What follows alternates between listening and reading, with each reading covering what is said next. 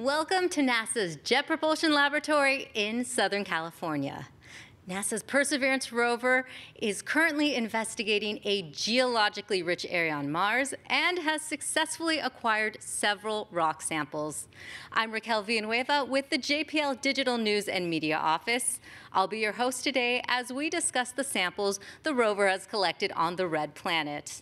Our speakers today include Lori Glaze, Director of NASA's Planetary Science Division, NASA Headquarters, and here on stage, we have Ken Farley, Perseverance Project Scientist, Caltech in Pasadena, Sunanda Sharma, Sherlock Instrument Scientist, JPL, Rick Welch, Perseverance Deputy Project Manager, JPL, and joining us virtually is David Schuster, Perseverance Return Sample Scientist, University of California, Berkeley. Now, we'll be taking questions after hearing from our speakers. If you're a member of the media on the phone line, press *1 to get put in the queue. And if you're watching on social media, use the hashtag AskNASA to ask a question. And we have members of the media in the audience today. Welcome. If you have a question you'd like to ask, raise your hand and we will bring a mic to you. Now, before we get started, we'd like to set the stage with some opening remarks. So please welcome JPL Director, Lori Leshin.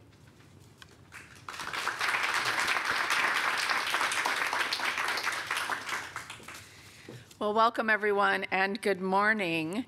So just over 18 months ago, Perseverance landed on Mars in the middle of a global pandemic and caused us all to look to the sky and remember and reimagine what's possible.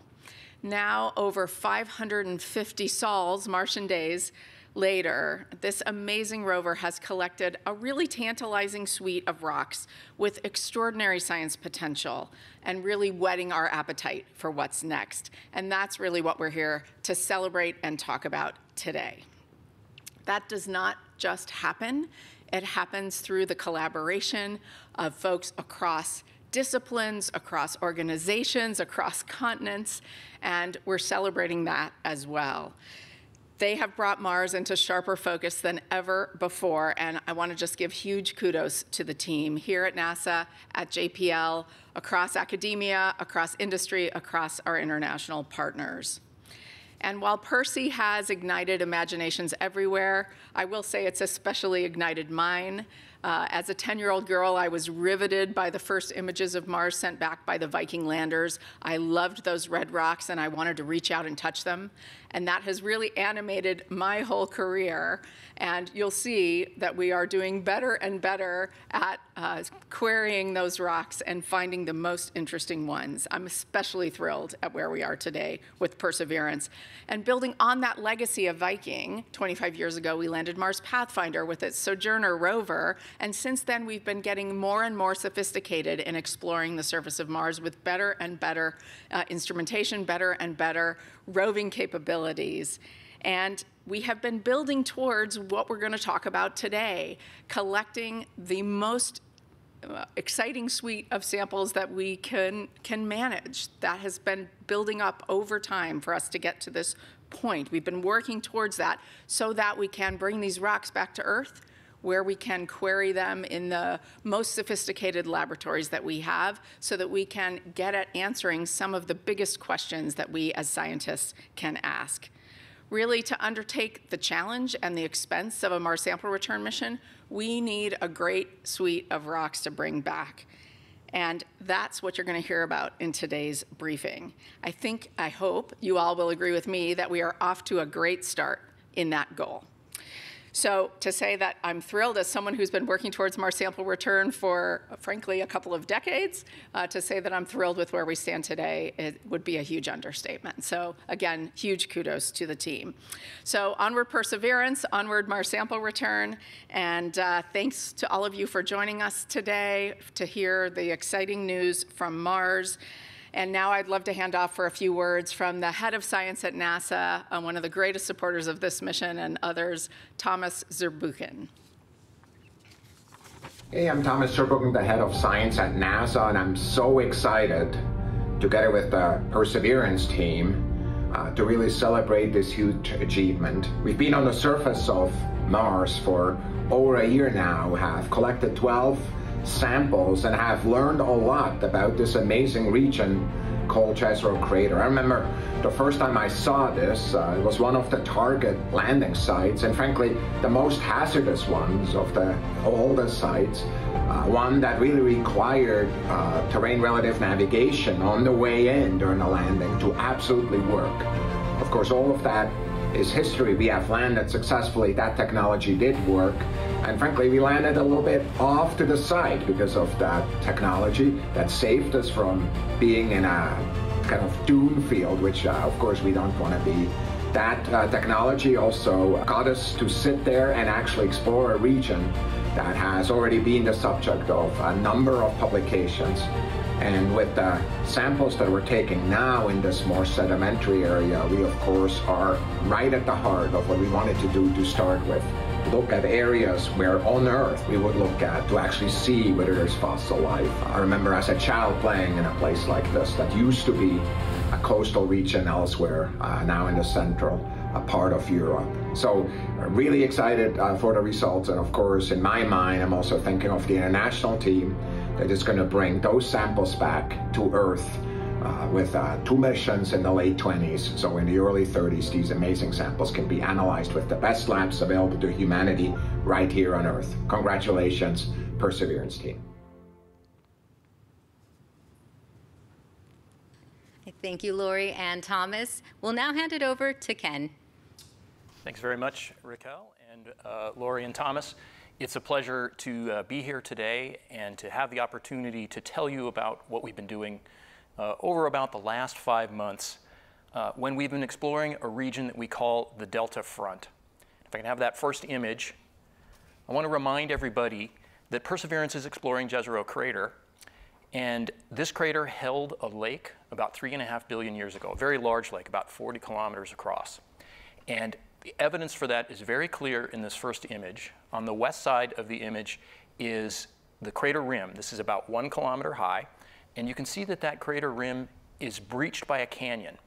That canyon transported water into the lake, and it also transported sediment. And when that sediment was brought into the lake, hit the slack water of the lake, the sediment deposited and formed the delta, the feature that's labeled on this image. That's where we have been working recently.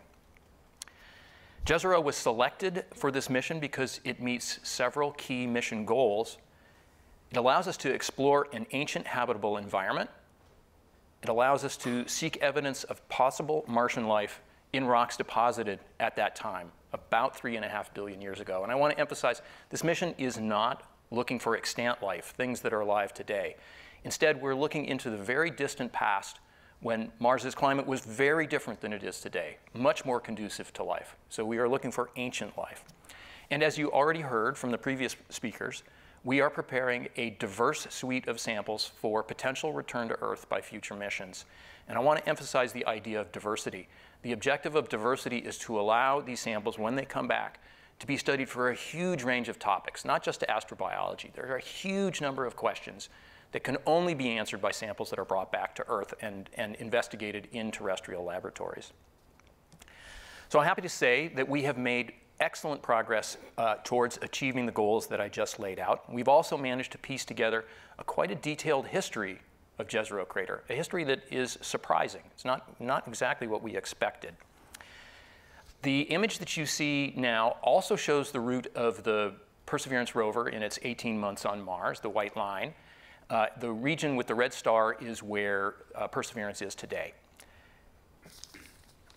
In the first year of the mission, we undertook what we called the crater floor campaign. That's on the southeast part of this traverse. This was exploring the crater floor, the rocks that are below the delta. And what we found is not what we expected to find. Many of us expected to find out there in the middle of this crater that once held a lake, we expected to find sedimentary rocks deposited in that lake. And instead, what we found is igneous rocks, rocks that were crystallized from a melt. So that suggests a history that is more complicated than we expected. This crater not only held a lake at one point, but prior to that, likely prior to it, it also had active volcanism and possibly even a lava lake filling that crater. So there's some complexity there that we hadn't actually expected. And we acquired some excellent samples of those igneous rocks. And this is an example of why diversity is important. Those igneous rocks will tell us a lot about the early history of a rocky planet, Mars. And in addition, one of the key things that an igneous rock return to Earth will allow us to do is for the first time put a quantitative age on the surface of Mars. This is something that we just infer indirectly at present. So it'll be very important to get quantitative estimates of age on returned igneous rocks. After we finished the crater floor campaign, we drove very quickly in that arc around to where the rover is today at the delta front. If I could have the next slide, please. So the delta front is a scarp cliff about 40 meters high. You can see that we have driven back and forth studying this place. It's a really interesting place. And the reason it's interesting is that the delta is a place where the sedimentary layers deposited in that lake are exposed in cross-section. So rather than just driving around on top of those sedimentary layers, we can actually drive up and see them one by one. If I could have the next image. This is from the area that you're going to hear a lot about. It's called Hogwalla Flat, and you can see two of those sedimentary layers. The area in the background, the cliff-forming layer, that's a sandstone. And then in the material in the foreground that is lighter toned, that's a mudstone. So these are sedimentary layers deposited in the lake that we have spent a considerable amount of time on. This specific area has probably the highest scientific value for exploration of the entire mission. This is the site that brought us to Jezero Crater. This is the place where we have the best chance to explore these ancient sedimentary rocks deposited in the lake. And what you're going to hear is that we have discovered rocks that were deposited in a potentially habitable environment in that lake, and we have been seeking potential biosignatures. I want to be very careful to define potential biosignature. This is something we've discussed a lot on the science team, and I want to make sure everybody understands the concept of potential biosignation. A potential biosignation is something that may have been produced by life, but also could have been produced in the absence of life. The key point about a potential biosignation is it compels further investigation to draw a conclusion. This is the way science works. We don't always know the answer. We have hypotheses. And the rocks that we have been investigating on the delta have the highest concentration of organic matter that we have yet found on the mission. You're going to hear more about that. And of course, organic molecules are the building blocks of life. So this is all very interesting in that we have rocks that were deposited in a habitable environment in a lake which carry organic matter. We don't yet know the significance of these findings. These rocks are exactly the kind of rocks we came to investigate, both with the rover and its scientific instruments, and also to bring back to Earth so that they can be studied in terrestrial laboratories. So time will tell what is in these rocks. So overall, I want to emphasize that the mission is proceeding extremely well. We are making very good progress at understanding the geologic history, finding some surprises in the history of the crater. And we are also making good progress in collecting this suite of samples for the Mars sample return effort. And what you're going to hear is that the suite of samples that we have collected so far is sufficiently good that we are now considering them putting down a subset of them on the surface of Mars as a target for the future missions to pick up and bring back to Earth. So good progress overall, and with that, I'll turn it over to David Schuster. All right, thank you, Ken, and good morning, everyone. Can everyone hear me okay? Yes. Okay. Yeah, so as Ken mentioned, we've spent something in the order of 5 months exploring this delta front region, and you saw the rover traverse in that first map that he showed. This image that you're looking at I like very much because the team worked very hard to find 2 different types of samples to collect from the delta front, and we ended up finding them only about 20 meters apart. These 2 rocks, named Skinner Ridge on the right and Wildcat Ridge on the left, are very different. They each have high science value for quite different purposes that I'm going to explain.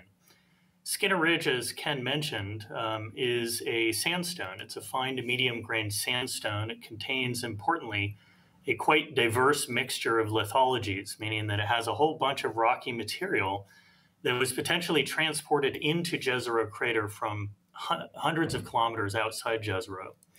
That's important because this is giving us material from a very far distance that the rover will not visit in this mission. Wildcat Ridge on the left, on the other hand, is a very different type of sedimentary rock. It is a fine-grained sulfate-bearing mudstone that also contains clays. And interestingly, this appears to have formed in salty water, possibly during the lake evaporation stage. So at some point, the lake filled up with water, and as that evaporated, it appears that this rock on the left formed. This is really important that this has sulfate in it and also clays, because that means that this rock has high potential for biosignature preservation, meaning that if there were biosignatures in this vicinity when that rock formed, this is precisely the type of material that will preserve that for us to study when they come back to Earth. So what we have here is both of these rocks are composed of sediments that were transported by liquid water. They were both deposited into a lake, and then they subsequently experienced aqueous alterations also involving water, and cementation after deposition. Thus, these rocks formed in and record conditions of a habitable environment. And the next slide, please. In this image, you can see the layering that Ken mentioned up on Rocky Top, and I'm just showing you this because you can see the rover arm, and you can see Skinner Ridge in the lower part of this image. And if you look, you'll notice that there is an abrasion patch. There's a very light-colored circular position in that rock that I'm going to zoom in now. So if we can have the next slide. And what you're seeing here is a close-up Watson image of this abrasion patch.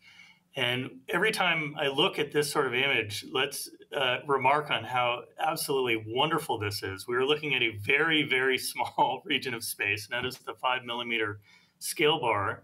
This is on Mars, right? And we're looking, and Sunanda is going to show us even a higher resolution image.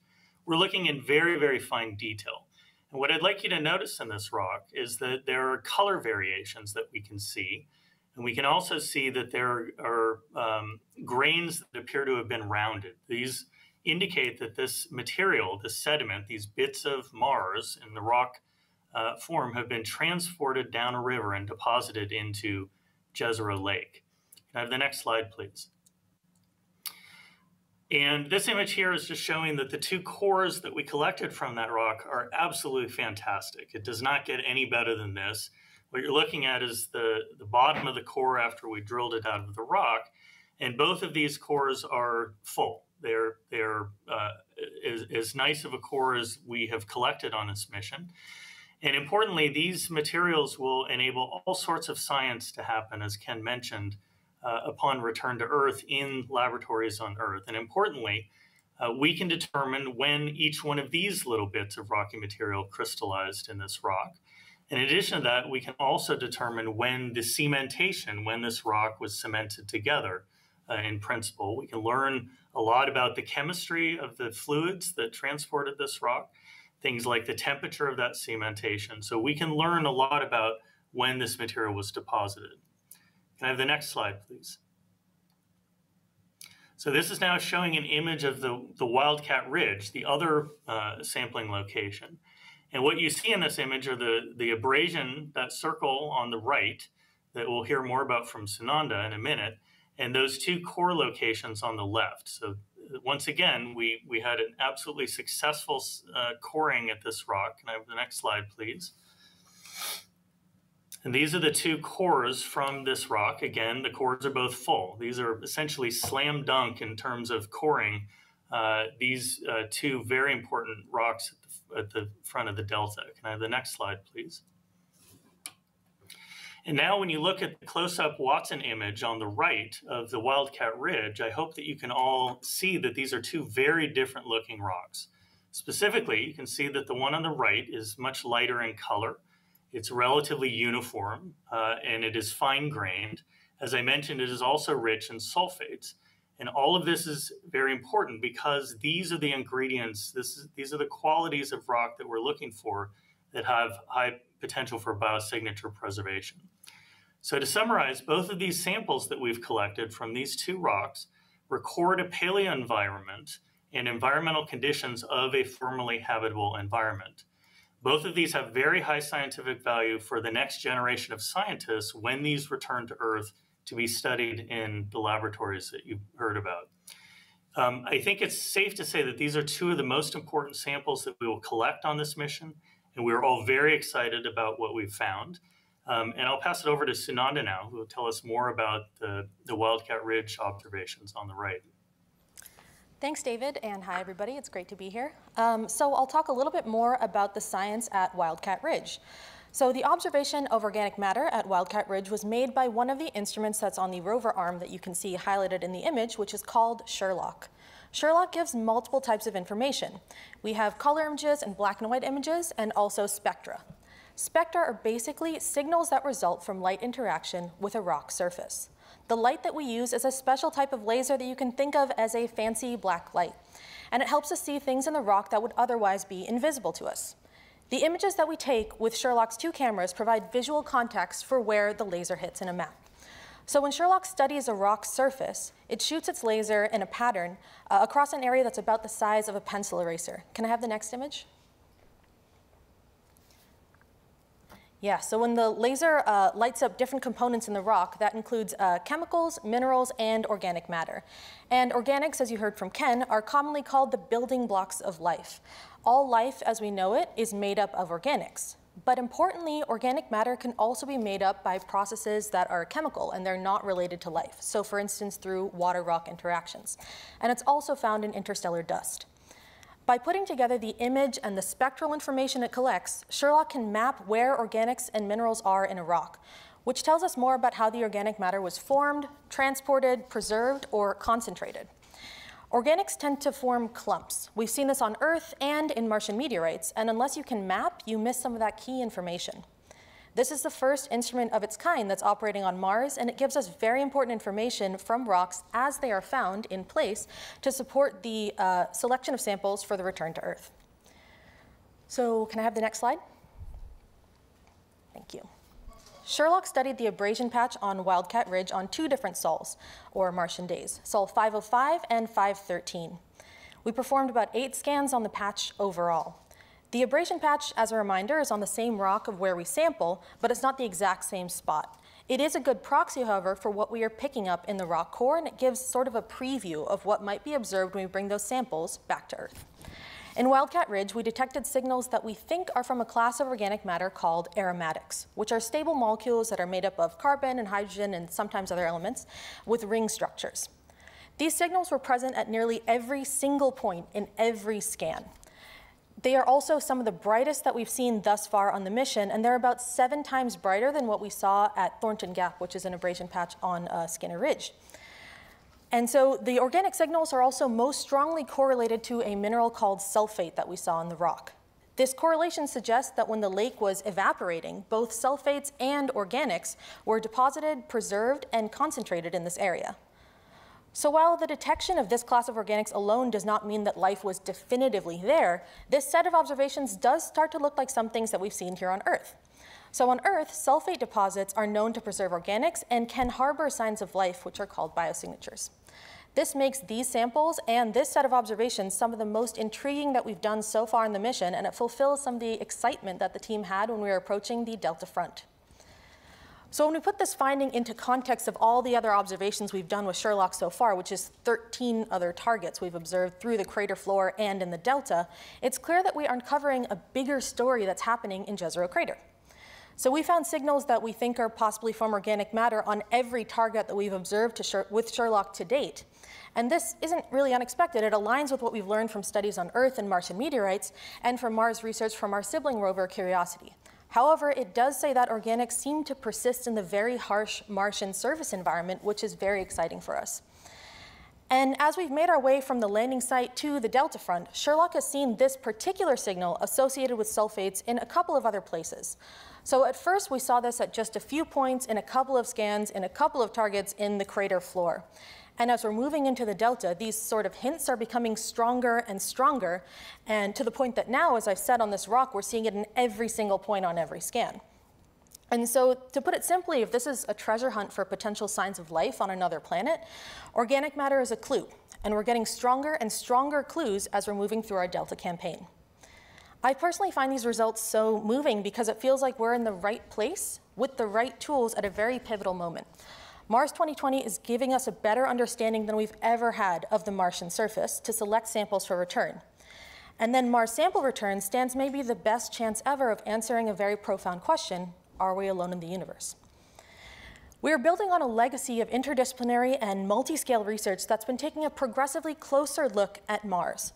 Our understanding of the planet bridges across scales, from the orbit all the way down to this view that you're seeing from Sherlock, which is one of the closest we've ever had to a rock on the Martian surface. And it really highlights to me that perspective and context bring meaning to our findings. The strength of each instrument on this rover really came into play on this rock. So on Wildcat Ridge, we now have chemical, mineralogical, elemental, textural, color, and stratigraphic data to help provide some context to anchor what our findings are. And this gives the most detailed information possible for across scales and observational axes for Mars sample return. And it just feels surreal to be part of the science team that's doing these observations. I get to come to work and look at data from another planet every single day, real data that's coming down from another rock on another planet.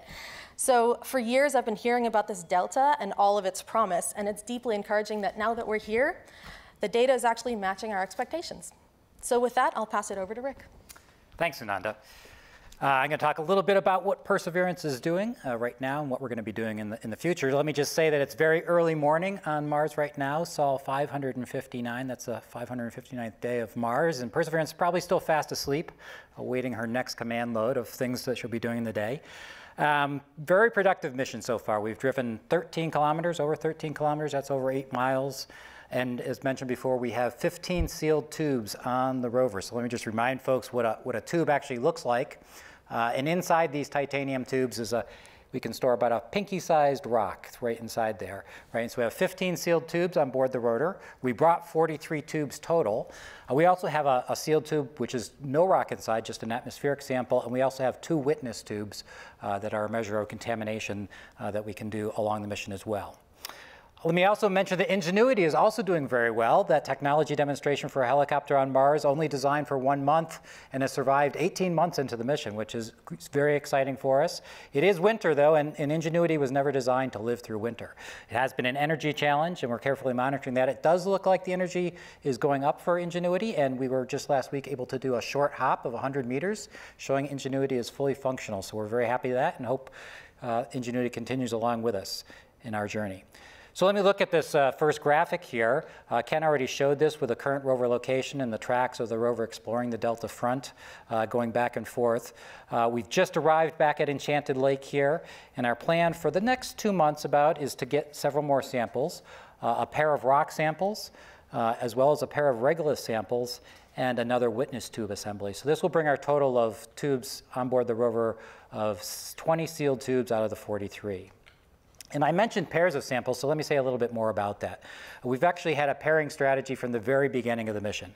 And so every rock we've gone to, we've actually gotten 2 samples from those rocks. And that allows us to have one for an initial cache depot on the surface of Mars that we can put down and then maintain that second sample on board the rover. So in the middle of this graph is actually where the possible first drop location for our samples to the first depot that we may form on the surface of Mars. So we go to the next graphic. And so about 2 weeks ago, we took this image looking back at where that potential depot location would actually be. You can see the rover tracks crisscrossing across this area. And one of the notable features about this area is how smooth and flat it is.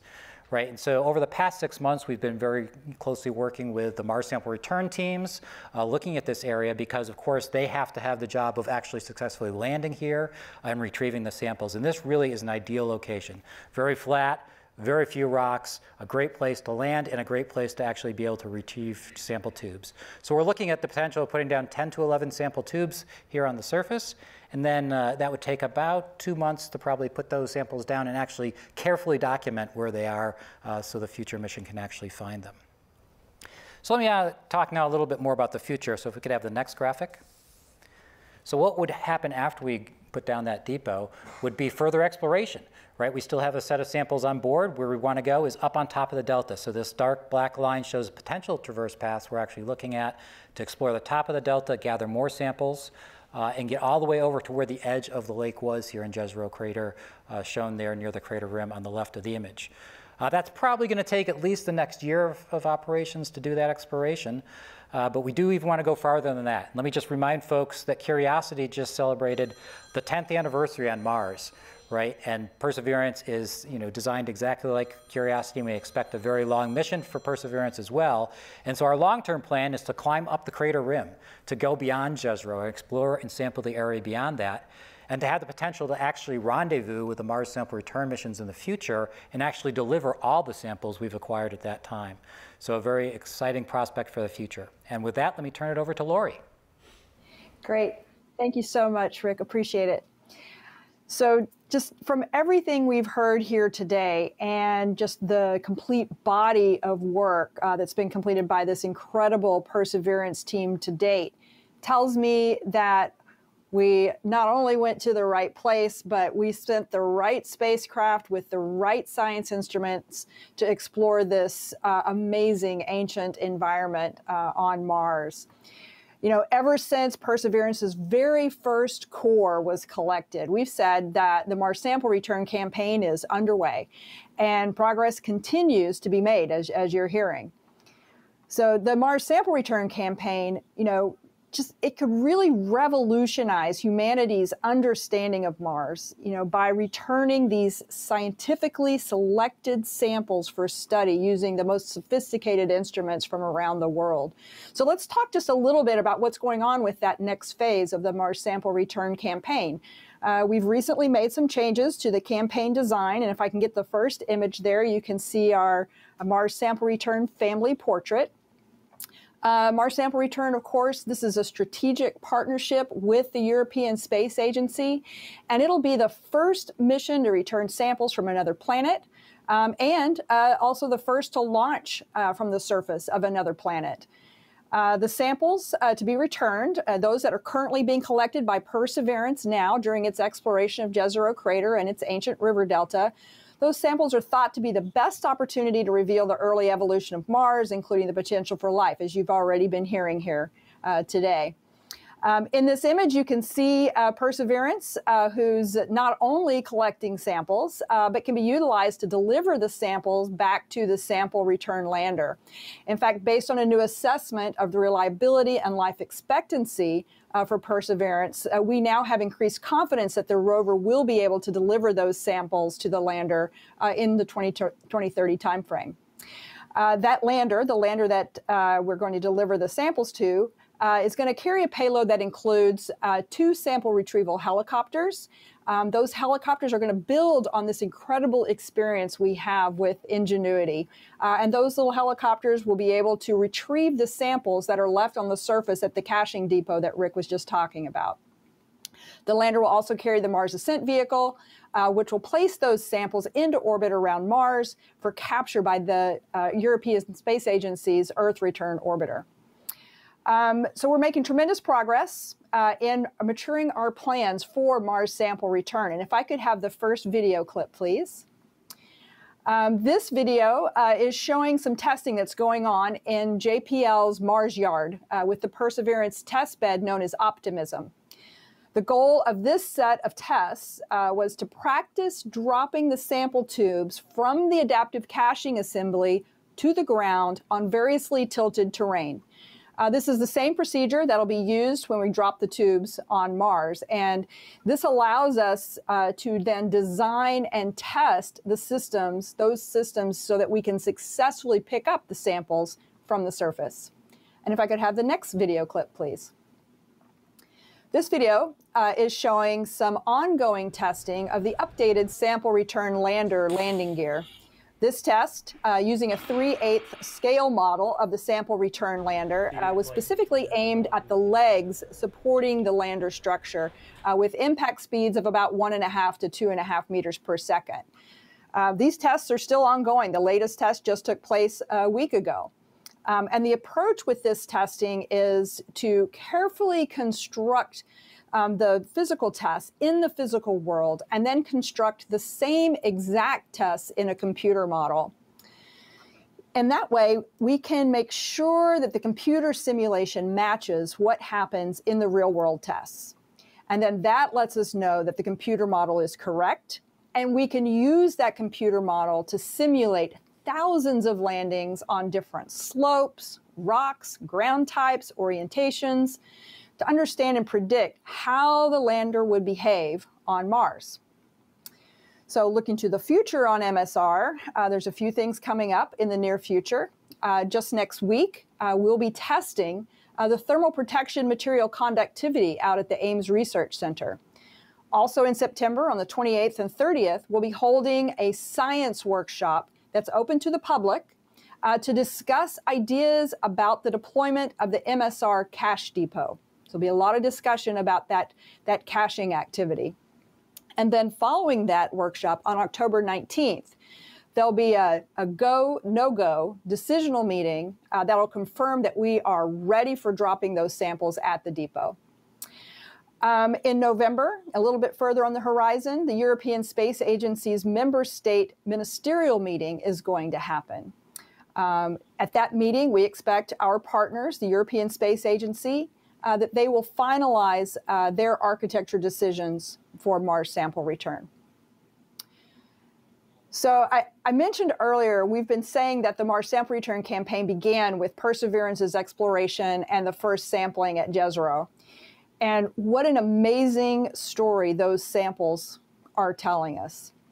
Not only the Wildcat Ridge samples, but the entirety of Perseverance's samples are intriguing, which means they're perfect for Mars sample return. Perseverance collected both water-deposited rocks and igneous rocks, leading to a highly diverse sample suite. And that diversity is central to the objective of Mars sample return, because the more diverse the sample suite, the more diverse the science investigations the samples are going to support. So with that, I want to thank the entire Perseverance team for all of their hard work. And back to you, Raquel. Great, thank you, Lori. Now it is now time for questions. If you're a member of the media on the phone lines and have a question, press *1 to get put in the queue. And if you're on social media, use the hashtag #AskNASA. But first, I'll take a look in the room and see if anyone has any questions. If you do, please raise your hand, and we will bring a mic over to you. Looks like I'll give some people a chance to get ready. Let's take it to the phone lines. We have Maria Coren with The Atlantic. Hi, Marina Coren with The Atlantic. For Ken, a question about finding more igneous rock than you expected.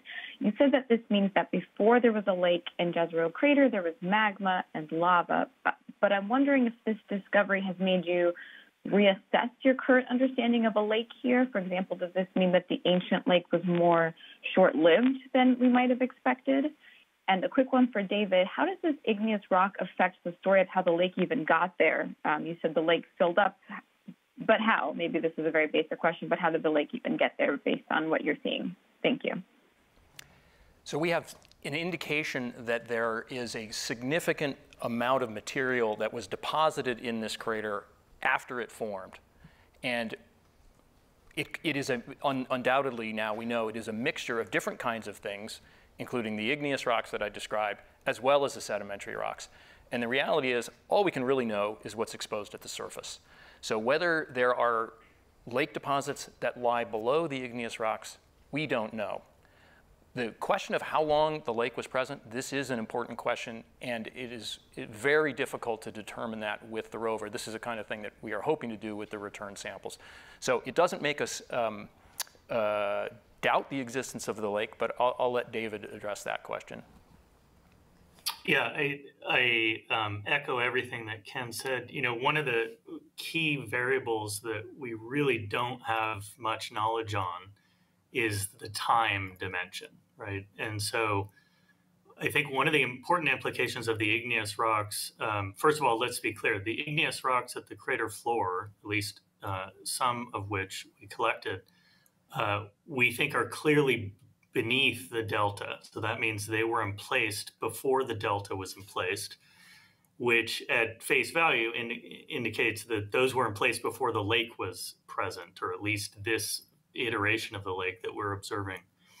And so the key variable there that we really don't know is how much time we're looking at. For all we know, there could be hundreds of millions of years or more between when those igneous rocks were emplaced and then when the delta was emplaced on top of it.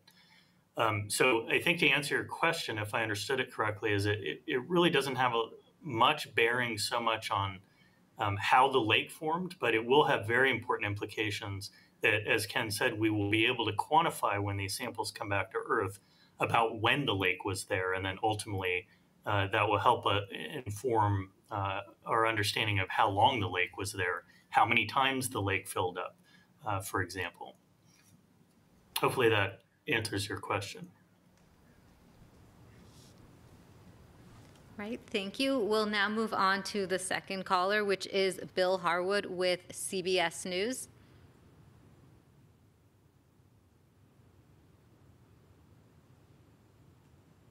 Hey, can you guys hear me? I'm sorry. We can hear you, Bill. Oh, hey, thanks. I just wanted to follow up on that very same question. I'm a little fuzzy about the richness in the organic material you're finding at the base of the delta, and then the transition from there out into the more igneous deposits toward the center of the lake. I'm still not understanding, I guess, the possible history here of lake versus magma versus whatever hit Mars in the first place to excavate the crater. I'm still not quite getting that. What you think the history might be? Thanks. Okay, I'll give a quick summary, and if Sunanda wants to jump in, she can. The basic idea is this crater formed. It probably formed about 3.8 billion years ago. It made a big hole, and that hole is filled with material, as I mentioned, but we don't know the origin of that material. But one of the key things that is special about Mars is how long surface features persist. Without plate tectonics and the kinds of reworking that we see on Earth, features last a long time. So as David suggested, there may have been multiple iterations of lake. The lake might have filled and dried up, and then there might have been magmatism filling it up with lava, and then more lake. So all we can really say is that there is evidence that there are igneous rocks that are older than the final iteration of the lake that we see that made the delta.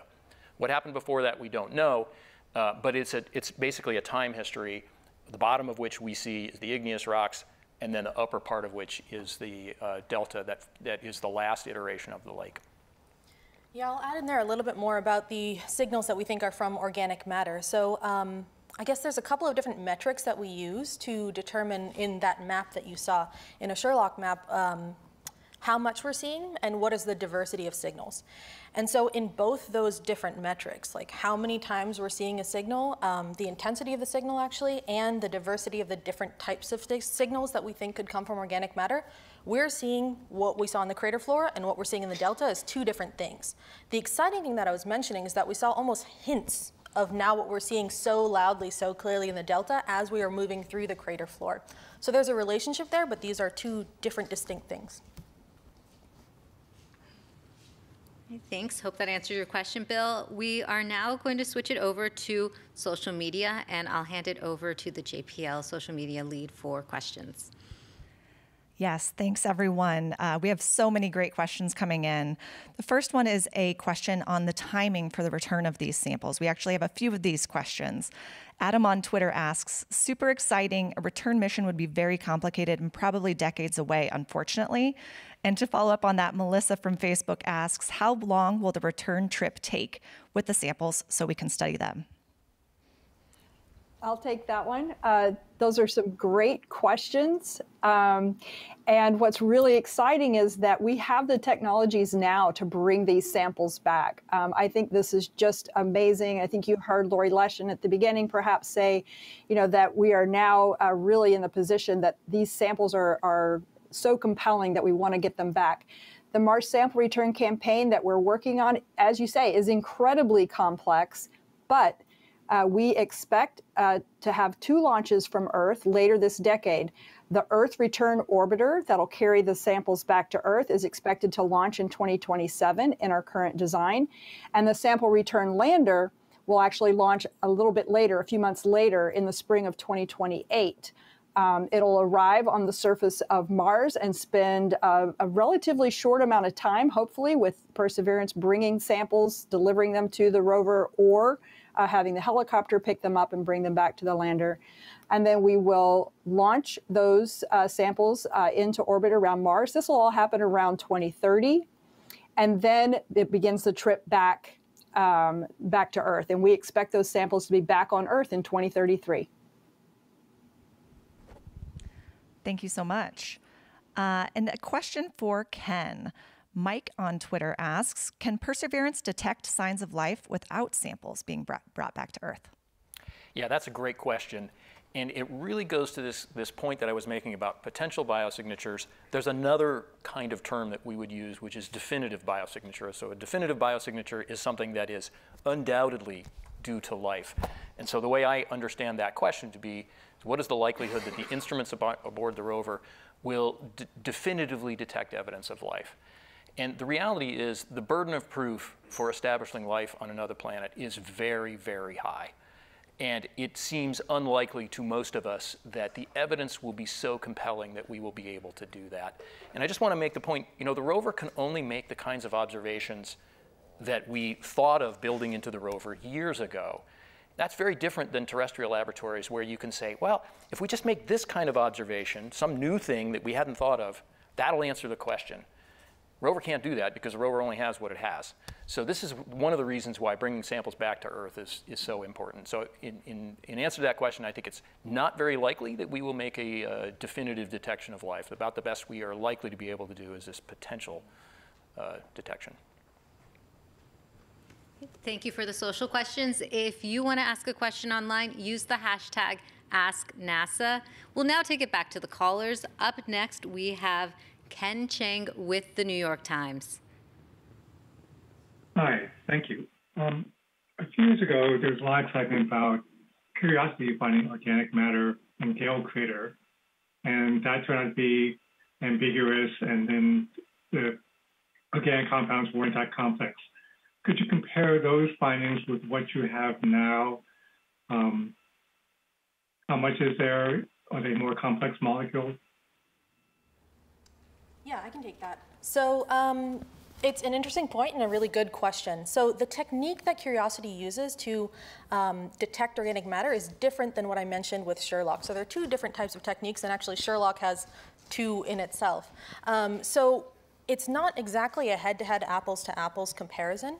And so that's, in order to really get down to what they're seeing versus what we're seeing and the concentrations, we need to go through the data a little bit more, and then also bring the samples back would be the only way to be really, really definitive about it.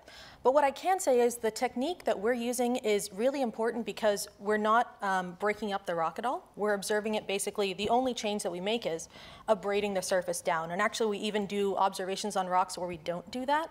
So we think that what we're seeing in the rock, especially when we see organic signals associated with a mineral, we think that really was in the rock and it was formed at the same place or concentrated within a mineral. So we have some confidence that the organic matter we're seeing is actually in the rock, and I feel quite confident saying that. All right, thanks for the question. Up next on the phone lines, we have Mike Wall with Space.com. Thank you all. Just a quick question to put these organics into a little bit more context. Can you compare the sort of concentration of them to what we might find on Earth in a river delta here? Or is that sort of comparison even worth doing because it's so kind of apples to oranges? Thank you. Yeah, I think that's a good question. So Earth is funny and great because it's just teeming with life. If you went to a river delta, there's probably so much there. And there's so much there that's currently living, right? There's probably older signs of life, but then there's just tons of stuff that's currently living there as well. So it's really hard to find an example where there's not that much life on Earth in a river delta that would be active. So it's a really different situation. And as Ken said, we're looking for ancient signs of life. So we think that this all of this was happening billions of years ago. So it is a really, really different type of comparison, but mainly because of the time difference that we're looking at. So it's a more challenging case on Mars, and we're still learning from things on Earth. So for instance, in Earth labs, we look at things like Martian meteorites, and that gives us a good understanding of what sorts of minerals we would observe and how organic matter is placed within those minerals. And of course, we do have analog sites on Earth that we think are somewhat representative of Mars that help inform our understanding of what we hope to see on Mars. What point to that? Hopefully you can hear me. The way that I think about this is these samples that we've collected, as we presented here today, have ingredients for life in terms of the environmental setting. This material was transported by water, was deposited into a lake. We have fine particles that were settling out of that lake. We have phases that were formed during evaporation of the lake. All of these things, as we've discussed, have high potential for biosignature preservation. If these conditions existed, I think, pretty much anywhere on Earth at any point in time over the last, let's call it 3.5 billion years, I think it's safe to say, or at least assume, that biology would have done its thing and left its mark in these rocks for us to observe. And so that's really why we're so excited to be able to address these questions upon returning these samples to laboratories here on Earth. We have all of the right ingredients here. Great, we could hear you, David. And the next caller is John Amos from the BBC. Hi there, thanks for doing this. Can I just talk about your future drive? There was a lot of discussion before we landed about the bathtub ring, which from memory was on the northern side of the Delta. We don't appear to be going anywhere near that. Why is that?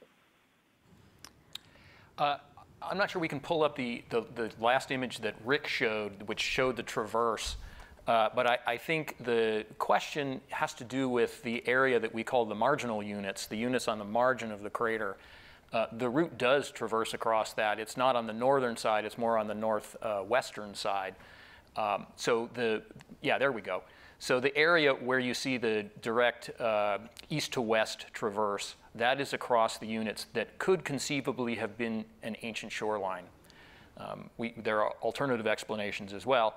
And so the plan is that we will, as Rick said, we will explore the top of the delta, probably take us about the next year, and then we'll do that westbound traverse across the units at the margin of the crater. So we're still intending to get there. It's just going to be about another year. Thank you. And up next on the phone lines, we have Alex Whitsey with Nature. Hi, thanks. My question is for David Schuster. I wanted to ask if you could talk a little bit about the types of studies that you could do, especially on these fine-grained sedimentary rocks with organics. When we get them back on Earth, what are some examples of the types of analyses you would want to run on these rocks first thing to see what the organics really mean? Yeah, this question is one that many of us think about quite a bit.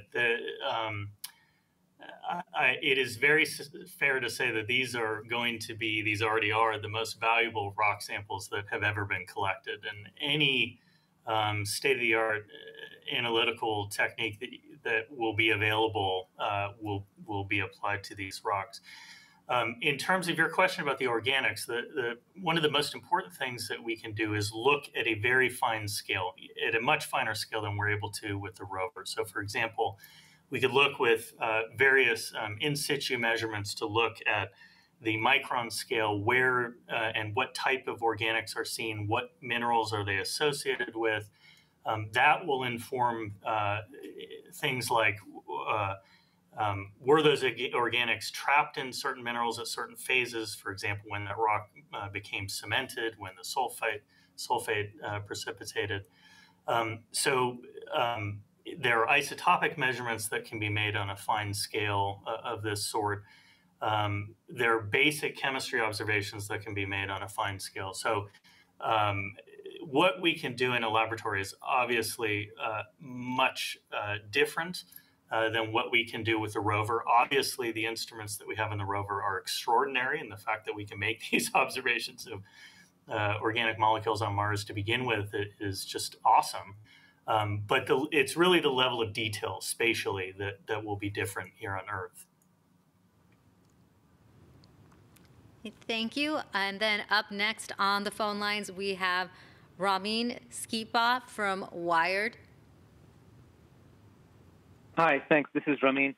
I was a little bit confused, so I'm not sure who I should direct the question to, but I was a little confused about how the sample return will work. Is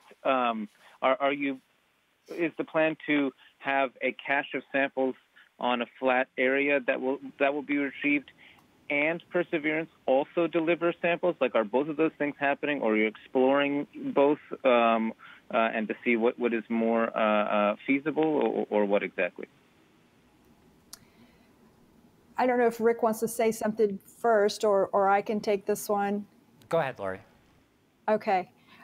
So right now, as I mentioned, the Perseverance rover, we just did some analyses on its reliability and its expected lifetime. And, you know, Curiosity, it was mentioned already a couple of times here that Curiosity has already gone more than 10 years and is still going strong.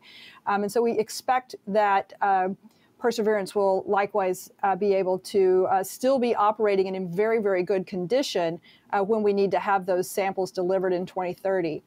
So what the plan is right now, you heard us discussing, you heard Rick talking about potentially dropping as many as like 10 or so samples on the surface in a caching depot over the next several months. That would happen down here in front of the river delta. We know we have a good landing site for the sample return lander in this area. It's very smooth, it's very flat, it's very even.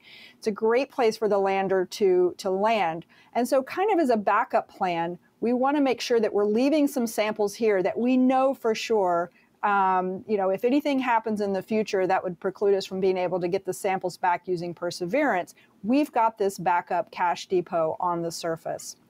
And so we're as we're designing the lander, we're including the helicopters, again, as kind of this part of this backup plan, that if we end up landing in a place where we need to pick up samples from the surface, from the cache depot, we'll have those 2 helicopters. I believe each of them can carry back as many as like 15 tubes. So we'd have more than we need for this particular cache depot. But that's kind of the backup plan.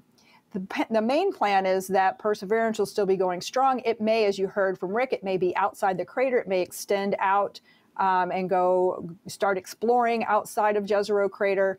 And, you know, if we can find a good place for the lander to land up there, we'll be looking, of course, and hopefully Perseverance still going strong. Then we can land the sample return lander near Perseverance, and Perseverance can just drive over and drop off the samples there at the lander. Not just the duplicates of the ones that'll be at the cache depot, but all of the extra samples, the additional samples that we intend to keep collecting as we continue our exploration. So that's the baseline plan, that we would be able to use Perseverance and that we would drop the lander, you know, deliver the lander somewhere near Perseverance so that we can use Perseverance.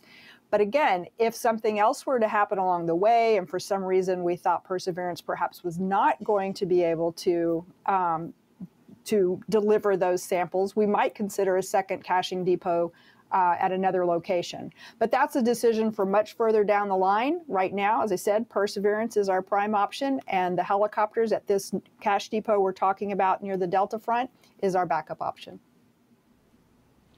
Okay, thank you. Mm-hmm. Great, thanks. Up next, we have Jim Siegel on the call with NASATech.net. Hi, everybody, and thank you for taking my question.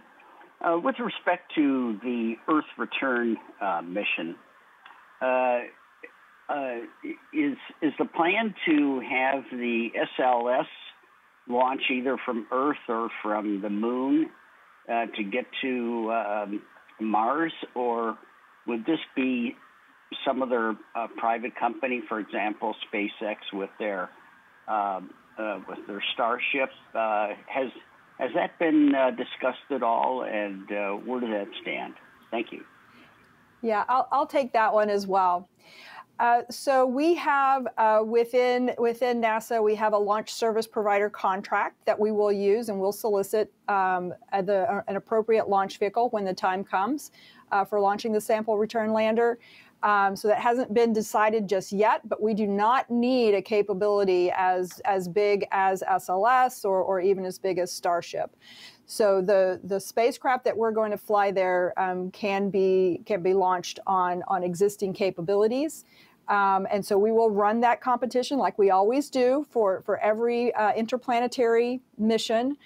We compete those, and then we'll select the best launch vehicle and launch provider through that process. And it'll launch from Earth, and it'll launch just as our normal interplanetary missions launch from Earth. Okay, thank you. Mm-hmm. And now on the phone lines, we have Matt Kaplan with Planetary Radio. Hi, everyone. Congratulations on the collection of these very exciting samples. Part of my question's already been answered, but I'm still curious, as we wait for them to return to Earth, do you ever wish, and I'm certainly not suggesting this would be possible, that Curiosity could drive over to Jezero and add its capabilities? I imagine that has to run through some of your minds. Do you want to go for it? Yeah, if only rovers could drive that far. Yeah, well, I guess the one thing that I would pick up on is something that Sunanda said, and I'll just say it a little bit differently. You have two very different kinds of capabilities for characterizing both the chemical composition and the organic composition in the rocks. There's the Sherlock instrument, which makes a map. It is not as sensitive as the SAM instrument on Curiosity.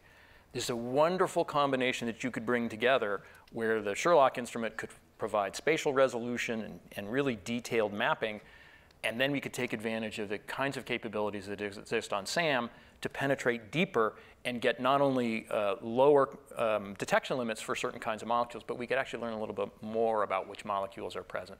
So that's the thing that I would do if I could bring the two rovers together. Yeah, I completely agree. That would be what I would want to do as well, so we could get a couple of different views, because that's what I would do on Earth.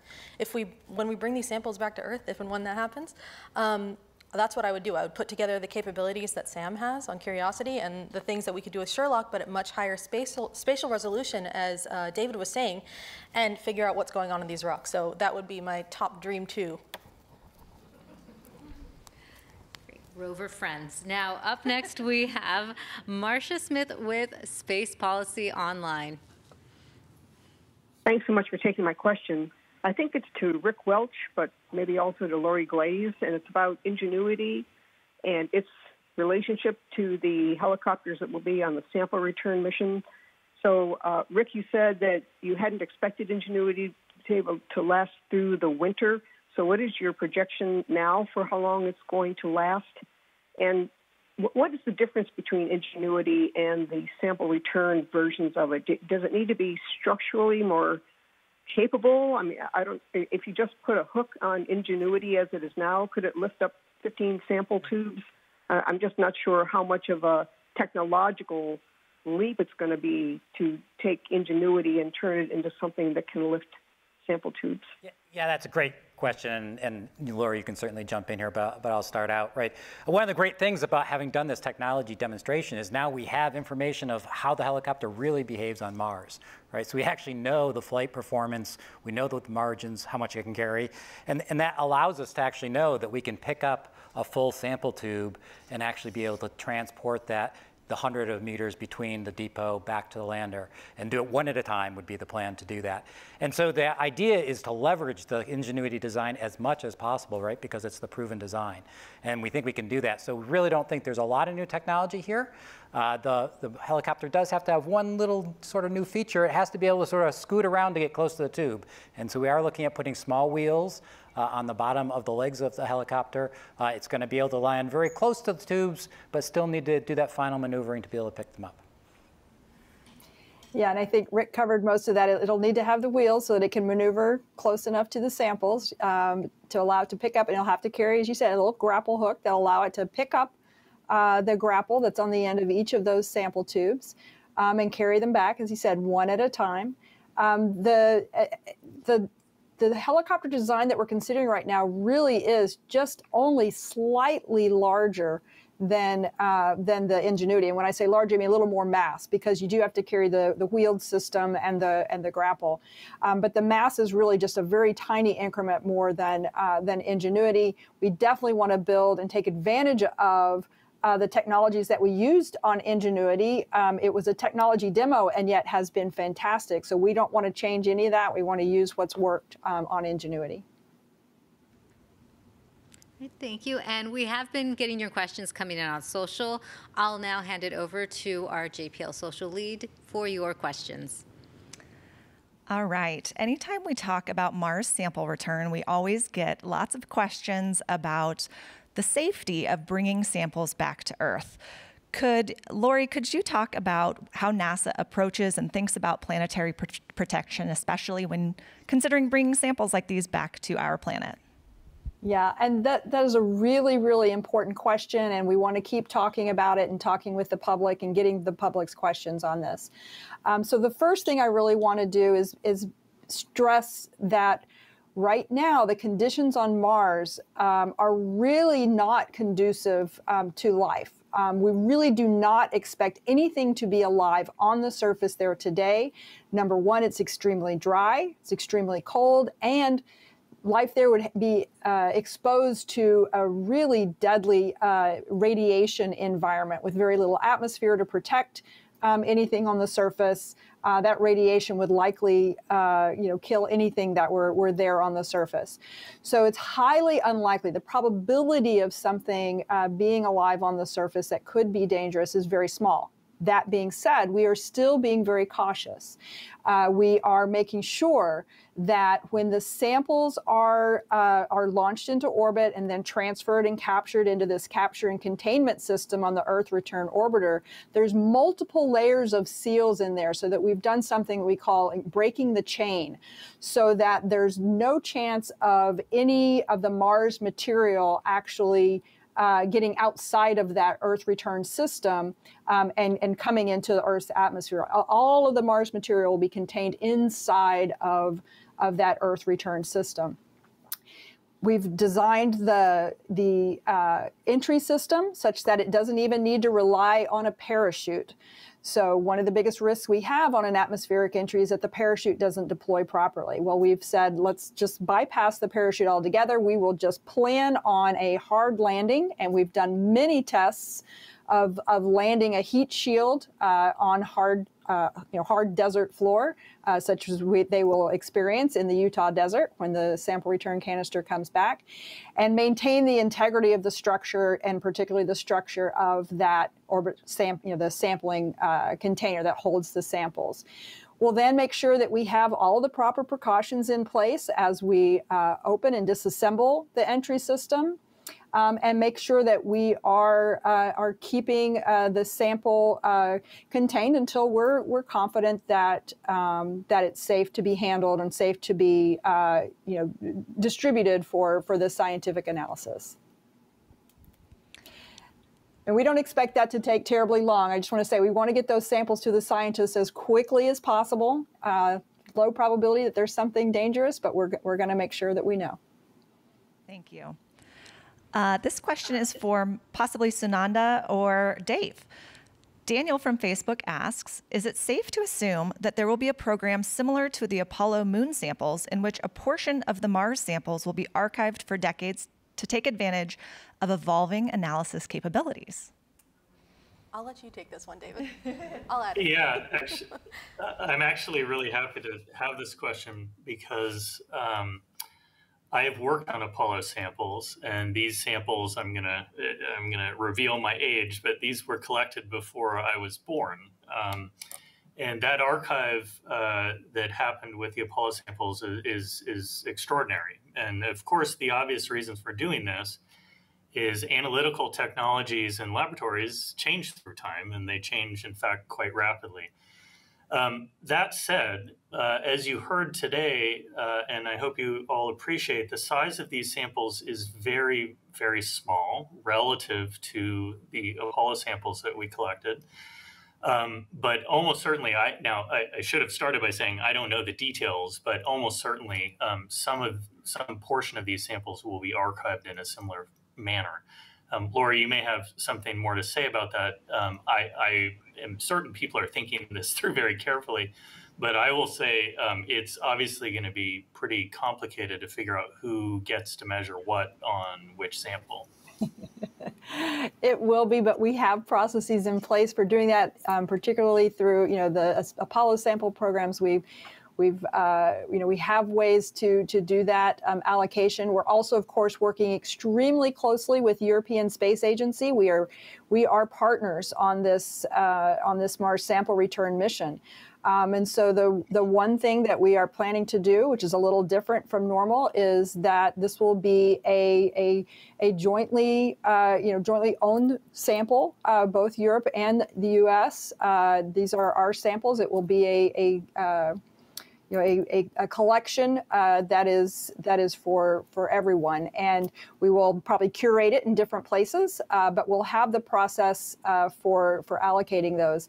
And absolutely, there are plans to preserve significant fractions of the samples for future. That's, as you said, that is the incredible value of these sample return programs that we have, is that we can save large fractions of the sample, as you say, for future analytical capabilities, for new hypotheses to be tested in the future that we don't even know to test yet. And we've seen that demonstrated with the lunar samples, with the most recent samples that were opened almost 50 years after they were collected, still in their pristine sealed sample tubes. Fantastic opportunity to test new hypotheses and allow the new generations of scientists to look at those samples. Sunanda, did you have anything you'd like to add? No, I just want to agree with that. I just wanted to bring up one point from studies on Martian meteorites. Some of those, for instance, those give us an idea of what Mars is made up of, and those have been studied for decades. Like, I studied one last week, and that's been studied for a really long time, and we have newer capabilities in the lab, as Dave was mentioning, that we didn't have when they were first discovered. So it's a really great opportunity for science to develop, and I think getting new samples will really spur the development of new technology. So I'm excited to see that happen. Thank you. And we have lots of questions still coming in. Let's go back to the phone lines. We have Marina Koren with The Atlantic. Hi, Marina with The Atlantic again. I am looking at the names of each sample, and I'm wondering what naming conventions you're using, specifically Hazeltop and Bear Wallow, which I believe you said are the samples that you're most excited about. And perhaps if they contain what you're hoping they contain, these names might become more famous in coming years. So I'm curious how you've come up with all of these. Thanks. Yeah, I'll answer that. We have a grid that is laid down on the map of the crater floor, and each box of this grid we have associated with a national park or preserve somewhere in the world. And so we take the names off of a map of that national park or preserve and assign it to the targets. And so we do that with lots of different targets. So you heard us use lots of different names, not just Berry Hollow and Skyland. We have all of these names are pulled off of the map, and the map that we are pulling names off of that you've just been hearing about is Shenandoah National Park in the eastern United States. Thanks, Ken. And we now have a follow-up question coming in from Ken Chang with the New York Times. Hi, thanks for taking my question, Ken. Obviously, you won't know for years until the samples come back to Earth. But at this point, if you were betting, would you bet that there's actual biosignatures in these rocks?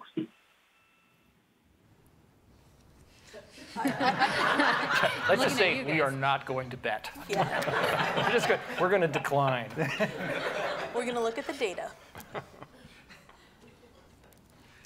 All right, and let's take it back to the phone lines. Next up, we have Ken Kramer with Space Up Close. Hi, thank you for taking my question, and good luck on congratulations on everything you've done so far.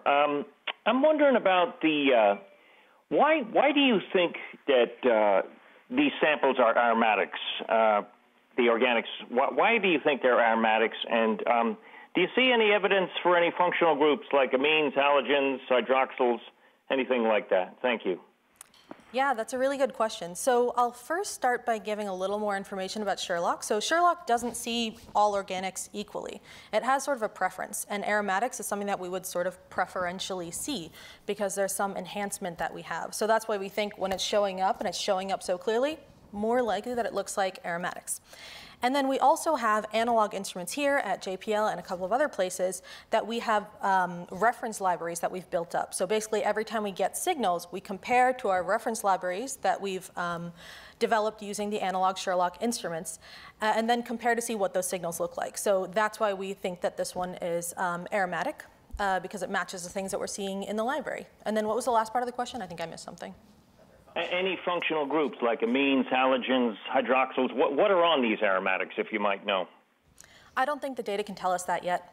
I think we gotta get those back and find more information about it, because the data from the surface will only tell us so much. All right, thank you. Well, that is all the time we have for questions today. Thank you so much to our speakers, and thank you for your questions. If you have additional questions, please contact the media line at 818-354-5011 if you have any follow-ups. And for more information on the mission, visit nasa.gov/perseverance and mars.nasa.gov/perseverance. And we've got a new feature on the Perseverance site where you can do a deeper dive on the samples we've collected. So check out mars.nasa.gov/mars-rocks-samples. And don't forget to follow us on social media at NASA Persevere. Thank you for watching.